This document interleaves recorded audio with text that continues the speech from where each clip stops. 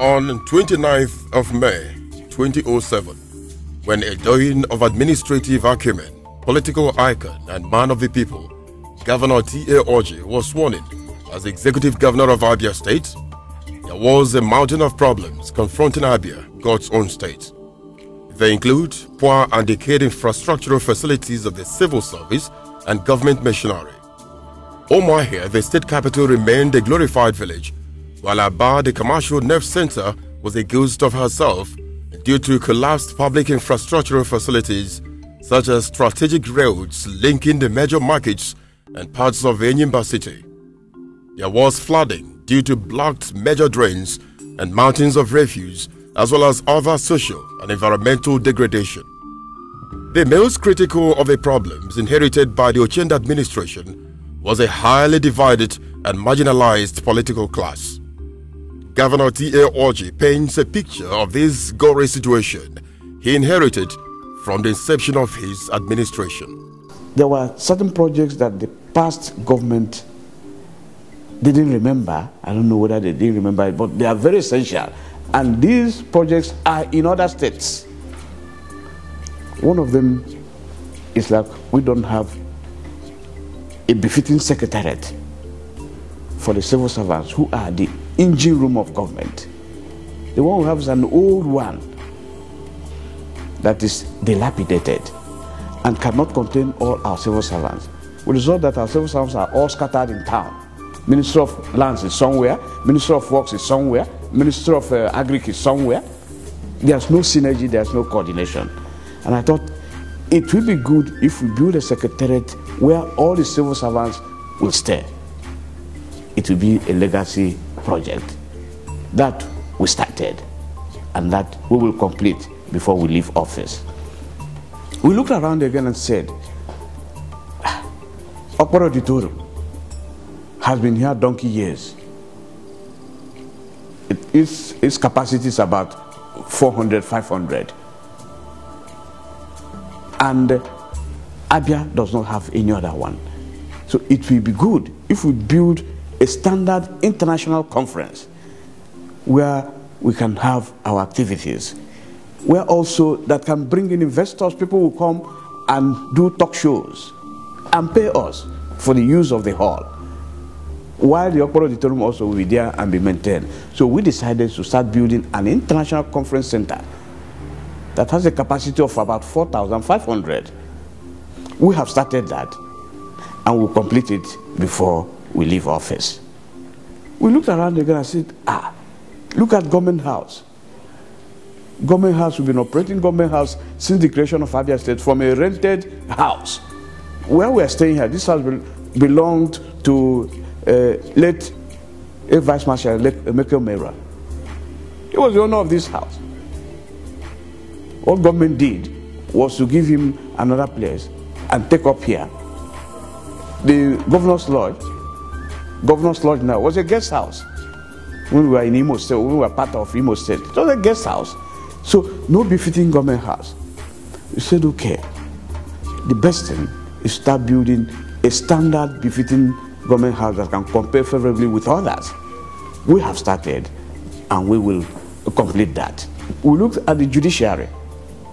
If you go to Umuahia, you see that old court that has been there since donkey years. No improvement, nothing. We said no, it doesn't befit the judiciary. We are looking at executive, judiciary, and the assembly, also legislators. We said let us touch the judiciary. We first of all started by renovating and modernizing the customary court of appeal that is in Umuahia. Now we came up to the judiciary and we're building almost 8 court halls. 8 court halls. If you pass Ikorekben Road, you see it. That is a legacy project. Not only that, we have done that in Aba. We are doing one in Aba. That's a legacy project. We turned around and said, look, let us look at our broadcasting corporation, BCA. We started building a complex for them of about 48 rooms. We have started, we'll complete it. The judiciary also have not finished with the judiciary. Go to Minister of Justice. I remember vividly sometime in this state, when I was Chief of Staff, when the fence of Ministry of Justice collapsed. Nothing happened to it. It was like that for donkey years. We are now building a new complex for the Ministry of Justice. It is here for people to see. It's almost completed. We looked around and said, our House of Assembly, I agreed with the members of the House, and we are renovating and expanding the place to look modern, befitting for a House of Assembly that is in the state capital. So if you go there, you will also see that. It's there. As a visionary and dogged leader committed to changing this ugly trend in Abia State, Governor T.A. Orji swung into action. During his first tenure in office, Uchendu mobilized progressive Abians to dismantle the anti-democratic forces that had held Abia to bondage. This yielded positive results as Governor T.A. Orji, with the overwhelming backing of Abia leaders at all levels, liberated Abia from the shackles of marginalization and political narrow-mindedness. In fact, Governor T.A. Orji took Abia State to the mainstream of national political platform. Uchendu recalls how he achieved this feat of liberating Abia State and the gains of taking Abia to the center stage of politics in the country. First is that the people you are leading must be free to express themselves. They must be free to act the way they should act in accordance with extant laws and regulations. There should be no hindrance to their movement. There should be no hindrance to their expressing their opinion. They should be protected by the fundamental human rights as enshrined in the Constitution. That we achieved. It wasn't here before. Before now, you heard of political bondage that was in Abia State. What we have done is to liberate Abia from that political bondage to freedom. That happened within my period. Not only liberating Abia from political bondage, we also liberated Abia from spiritual bondage and uplifted them. They are closer to God right now.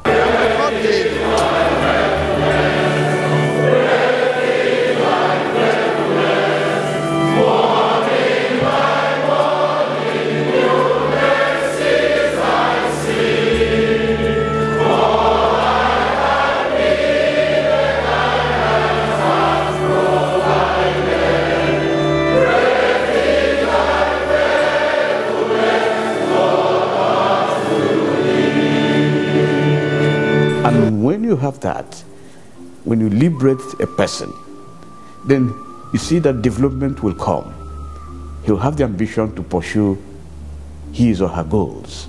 And with government environment being conducive, it is achievable. So we achieved liberation first.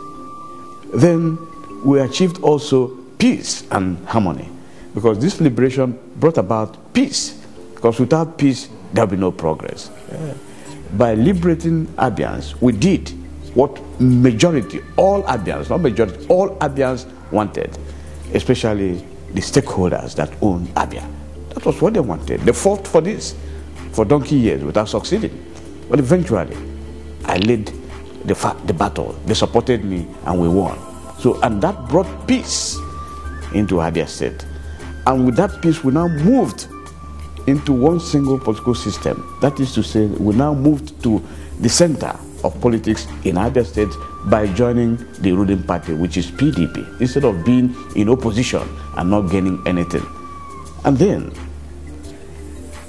we now fought the battle against kidnapping and criminality that nearly ravaged this state. Eventually, we won. There is no doubt that Governor T.A. Orji has not only restored Abia on the path of peace and unity among Abians, but also delivered democratic dividends to Abians in all sectors of development. We are expanding Umuahia, the state capital, and the state capital will now have a look of the status of a state capital. So, it is not only in Umuahia. We are doing all these things in the other senatorial zones. If you go to Abia, If you go to Abia State University Teaching Hospital, you see the complex that we are erecting that place, that will take care of our medical students and others, and also the doctors who are resident there. It's a very large capacity building. By the time we leave office, it will be completed and people will occupy that place. If you go to Bende, the NYSC Secretariat, the NYSC camp, it's a very good complex built for our youth corps. But because of the number of youth corps that are assigned to Abia State now, the buildings are inadequate. So we decided to go and put up buildings to help them. So we have put up 4 buildings here, and they are using them right now. So this is just to give you an insight into the legacy projects that we are doing. Governor T.A. Orji transformed the state capital Umuahia by the dualization of virtually all the major roads leading into Umuahia, including reconstruction of federal roads to ensure movement in Umuahia for all. As a public service and commercial state capital, Governor T.A. Orji is relocating Umuahia main market to Bani Beku and the Umuahia timber market from another heart of Umuahia to Aheki Beku on Umuahia Umudike Road. This state capital, Umuahia, people have been calling it glorified village, but today it's now a glorified town. The market in the center of the city, I say it must go. We found a place away from town for the market, cleared it, and we have started erecting stores. As of today, as I'm speaking with you right now, we have about almost 4,000 stores there. Not only that one, the timber market also, these are things that are in the center of the town. So we also relocate the timber market. We have started building it. In order to reach the state capital of the menace of mechanic workshops littered in parts of Umuahia, the government has relocated mechanics to Ohia Mechanic Village. Also, the spare parts dealers are being relocated to Ohia Mechanic Village. Other landmark achievements in the construction of public buildings include an ultra-modern auditorium and offices at the Ministry of Local Government and Chieftaincy Affairs, Women Development Center Complex, Skills Acquisition Center, the Omerua Guest Houses, and Customary Court. There is also the Abia State Environmental Protection Agency Asepa House in Umuahia, which are almost being completed. In the health sector, Governor T.A. Orji has recorded monumental achievements with the establishment of 2 world-class specialist diagnostic centers located on Aba Road, Umuahia, near Federal Medical Center, and at Abia State Teaching Hospital, Aba.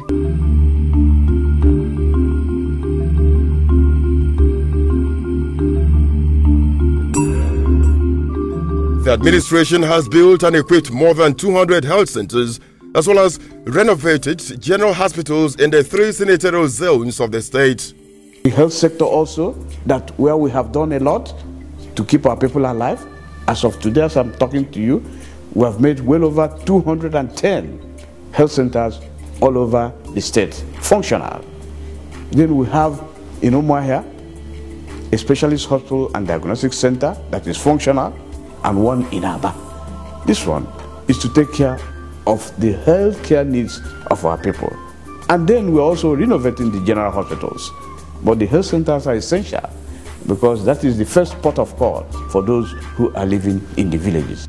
In the education sector, Chief T.A. Orji has transformed the education industry by building and the renovation of myriads of classroom blocks in primary and secondary schools. The administration has equipped the Ministry of Education to guarantee quality control by donating vehicles to the 17 local government education authorities for effective supervision of schools. The government has built and equipped 3 model libraries in schools in the 3 senatorial zones of the state, provided free bus service to convey students to and from schools. My education policy, I rate it very high. And you are seeing the result. You are seeing the result. If you go to the literacy profile, Abia is number 2. literacy profile, Abia is number 2, Imo is number 1, Abia is number 2 in literacy profile in Nigeria, not in the southeast. Then if you now go and check the records of students in the medical schools, in the law schools, the best 6, Abia student must be there. The best 6, you must see an Abia student in medicine or in law. These are all products of our good initiatives in education. If you come at the secondary school level, all the competitions that are done globally and in Nigeria, before you count 3 people, first, second, third, it is an Abia child that will be either first, second, or third. Check it out. So what else will I say? These are facts you have to go and verify. And if they are correct, and I know that they are correct, then you know that our education policy is superb. Governor T.A. Orji has distinguished himself in the delivery of democratic dividends to Abians in the construction and reconstruction of roads in the 3 senatorial zones of the state. Come on board, the first and foremost thing I tackled was construction of roads in the 3 senatorial zones of the state. And the roads we are building are not political roads. We are building roads where roads are supposed to be. Those roads that touch the lives of our people. Those are the roads we are building.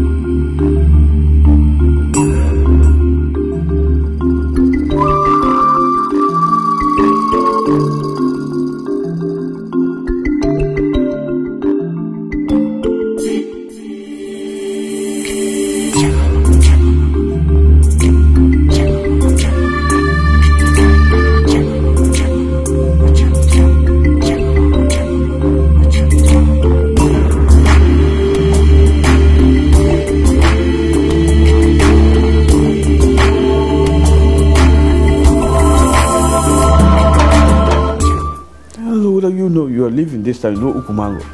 That place was a road before, but it turned into refuse bin. All the refuse in Abia was dumped there, to the extent that the road went into extinction. But we have recovered the road and built it. We have a pedestrian crossing at Abia Polytechnic that has never happened before. So I told them, take it easy. We know that Abia roads are very bad. I didn't cause it. It wasn't caused by me, but I met it. I have to fight it. And that is what we are doing. Repairing these roads one after the other. But importantly, checking erosion, flooding, because that is the cause of the collapse of most of these roads. We are doing that. We're opening the drainages, building new ones, making sure that all water that will come from Abia will enter into Abia River. We are doing that. We're also tackling the issue of environmental degradation. You know, a lot of refuse is generated by Abia because of its commercial nature.